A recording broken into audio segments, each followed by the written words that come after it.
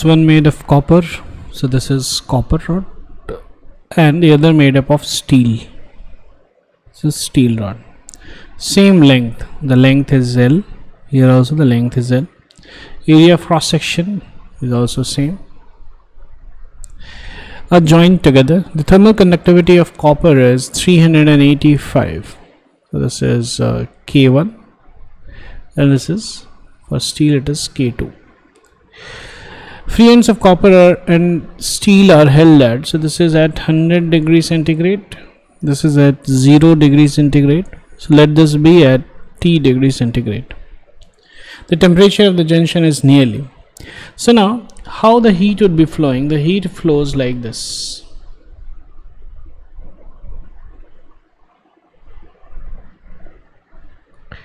So therefore the rate of heat flow has to be same for both of them. So now what is the rate of the heat flow? So this is dq by dt is equal to K into A into delta T divided by delta L. Okay, so this is the thermal conductivity, this is the area of cross section, this is the temperature difference, delta refers to the length, and this is the rate of the heat flow. So for both it's going to be the same, so therefore we have for copper 385 into the area of cross section, which is A, into delta T, which is 100 minus T, divided by the length, which is L. This should be equal to 50 into A into T minus 0 by L. Gone. So this is from 25,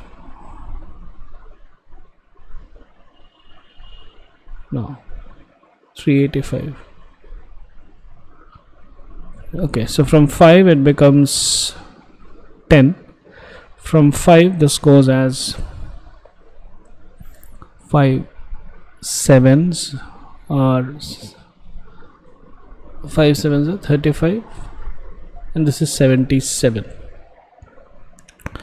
So therefore we have 7700 minus 77T is equal to 10T. So therefore T becomes 7700 divided by 87. So let us do this. So 87 divided by 7700. So this is 8 times. So 8 sevens are 56. 5. 64 plus 5 is 69. Okay. So this is 740. This again goes with 8, which is again 696 divided by, so this is 44.5. so this is 88.5 degrees centigrade. So therefore the answer is going to be D. So I'll just repeat the process. The heat flow, the rate of the heat flow is given by this equation, and now since at steady current of heat flow, the rate of heat flow through copper will be equal to the rate of the heat flow through the steel. Rate of heat flow through the copper is this, which is thermal conductivity into the area of cross section into the difference in temperature divided by the length. This should be equal to that of the rate of heat flow through the steel, which is K A delta T by L.